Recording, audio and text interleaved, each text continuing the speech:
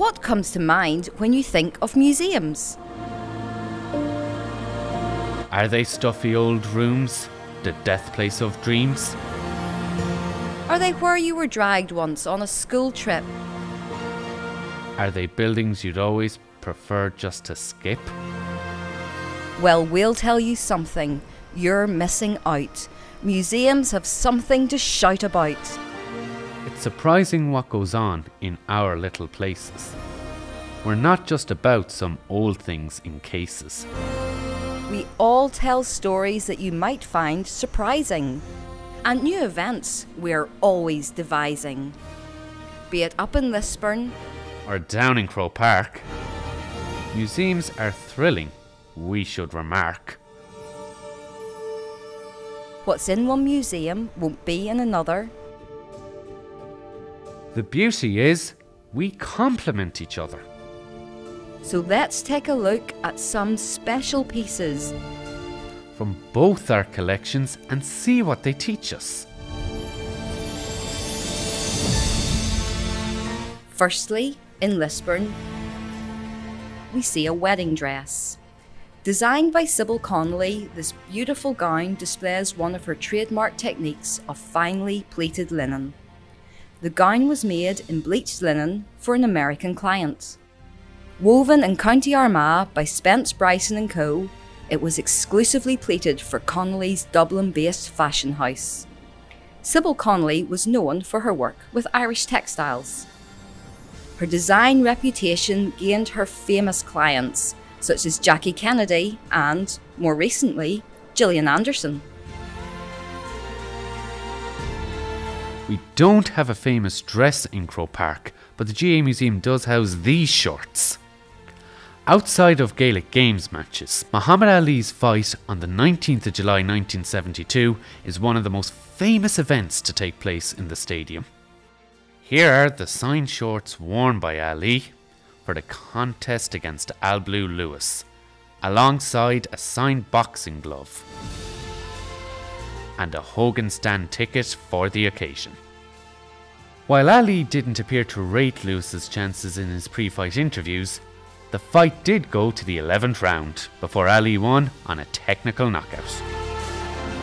In the Irish Linen Centre and Lisburn Museum, you can view the wonderful Locks at Edenderry by John Luke. This 1944 painting shows the River Lagan at Edenderry with John Shaw Brown's linen damask weaving factory in the background. Luke captured the vibrancy and life of the river, which rises at Slieve Croob in mid-County Down and travels 50 miles to Belfast Lough, passing through Lisburn. The GAA Museum collection also contains artworks, including this Oils on Board piece by David Sweeney. Titled Transilience, meaning an abrupt change or leaping from one state to another, it was commissioned by the museum to commemorate the Bloody Sunday 1920 centenary. The artist is a former Dublin senior hurling captain from the Ballyboden St Enda's Club. Lisburn Museum houses this incredible scrapbook compiled by local cricket player and correspondent George Crothers. He was a buyer for Barber's Linen Threadworks at Hildon and was a hugely interesting character. George used to write his cricket column in the local Lisburn Standard newspaper anonymously and frequently had a go at himself. The album contains photos of the West Indian cricket player, lawyer and politician Larry Nicholas Constantine's visit to Lisburn in 1946. This visit was to help raise funds for the club's new pavilion. Constantine, who was named after his father's Irish friend O'Leary, became the UK's first black peer. He was a prominent voice for racial equality in a period of widespread discrimination and played an important role in the passing of the 1965 Race Relations Act, securing rights for people of colour. Travelling back to Croke Park, where cricket doesn't automatically spring to mind, you may be surprised to learn that GAA founder Michael Cusick was an avid cricketer. Here is a letter written by the man himself to Maurice Devon in which he arranges the first meeting of a new association. It's dated August 26th, 1884, and suggests a meeting should be held in some central place in Tipperary. This letter sets the scene for the foundation of the GAA. Take a look at the weaver's cottage in Lisburn. Linen production was literally a cottage industry. Women spun, hence the term spinster, while men wove and children wound thread onto bobbins.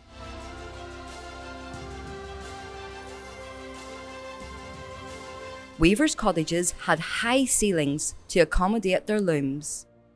Did you know Queen Victoria took up spinning? This advertising card for the weaving firm of William Liddell Donnacloney featured the Queen at her Belfast made wheel in 1865. The monarch took up spinning after the death of her beloved husband, Prince Albert. In her diary, she recorded that, "I was photographed with my spinning wheel. The Countess Blucher came to my room and showed me how to spin. I am getting on in spite of a bad wheel and bad flax." In Croke Park, we don't have a full cottage, but we do have this seat, and it's an interesting one.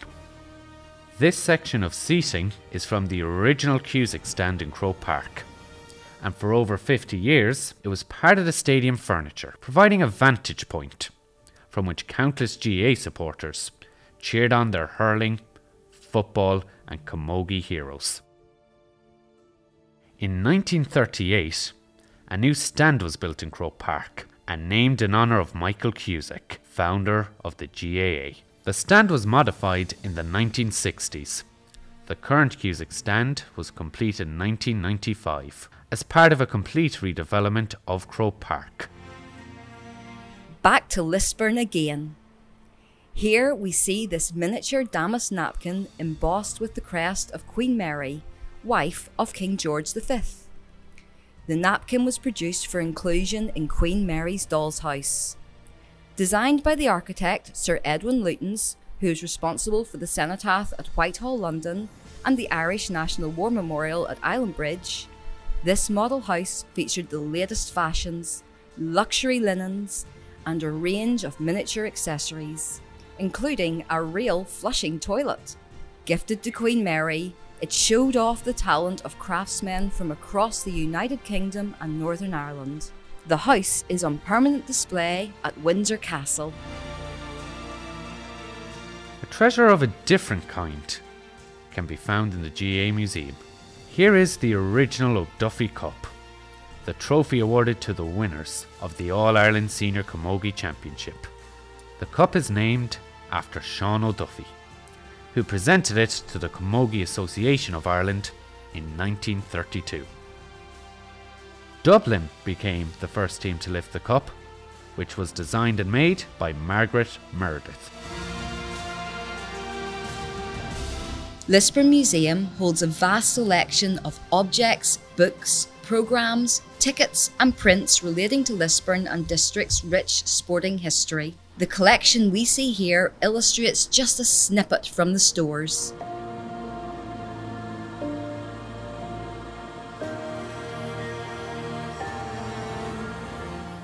Here's a Dunlop tennis racket with racket frame. Wooden gymnastics exercise clubs.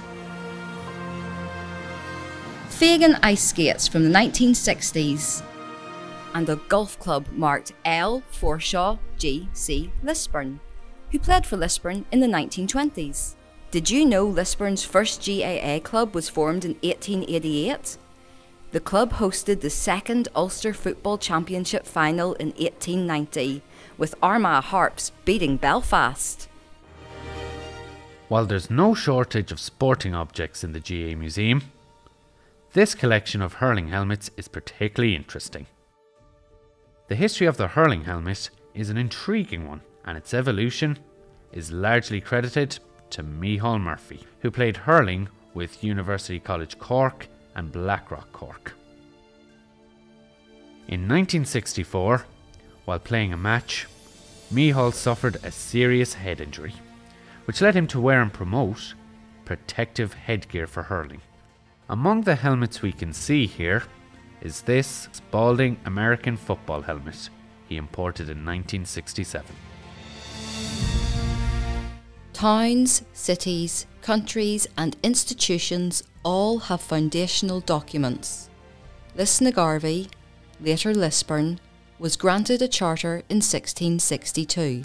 But what does it mean? King Charles II, who had just returned to the throne after the Restoration, elevated loyal Lisburn's church to the status of a diocesan cathedral and granted the town the right to elect MPs to the Irish Parliament. And from the Charter of Lisburn all the way to New York City. This New York GAA jersey is made from wool. It was worn by New York captain Eddie Sapper O'Neill in 1927. That year, the Kerry football team toured America, and 3 matches were played against New York selections. Around 100,000 people watched the series, and New York won all 3 games. From Flax to Fabric at Lisburn Museum shows how linen has been made and used since Egyptian times. Made from the stems of flax, linen has long been a high-status cloth. The pharaoh's mummies were wrapped in it, and a piece from the tomb of Tutankhamun dating from 1500 BC is on display. Amazing! While not as old, we also love the stereotypes banner, which takes pride of place as you enter the GAA Museum. Dating from the 1880s, this double-sided, oil-painted banner features a figure of Hibernia, representing Ireland, holding a shield with an Irish wolfhound at her feet, and behind her, a tower and high cross.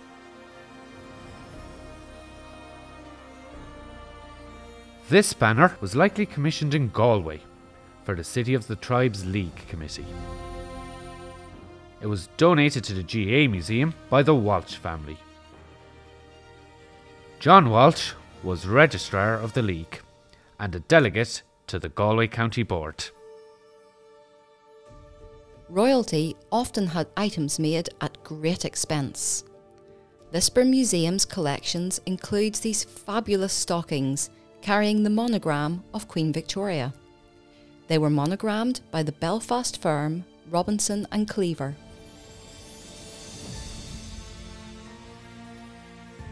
They opened their Royal Irish Linen Warehouse at Donegal Place in 1888, the same year Queen Victoria granted Belfast its charter as a city.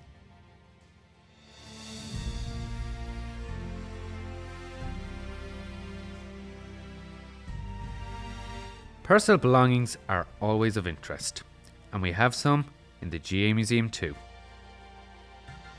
Dating from the late 19th century, it is said that GAA founder Michael Cusack was rarely seen without this stick in his hand. He referred to the stick as Bás gan Sagart, which translates to death without a priest.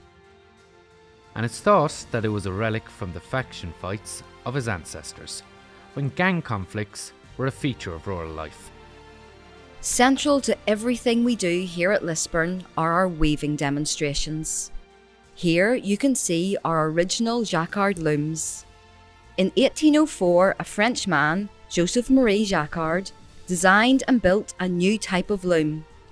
This used a series of thousands of punch cards to weave figured patterns, such as floral designs and family crests. This revolutionary invention allowed patterns to be woven automatically and repeatedly.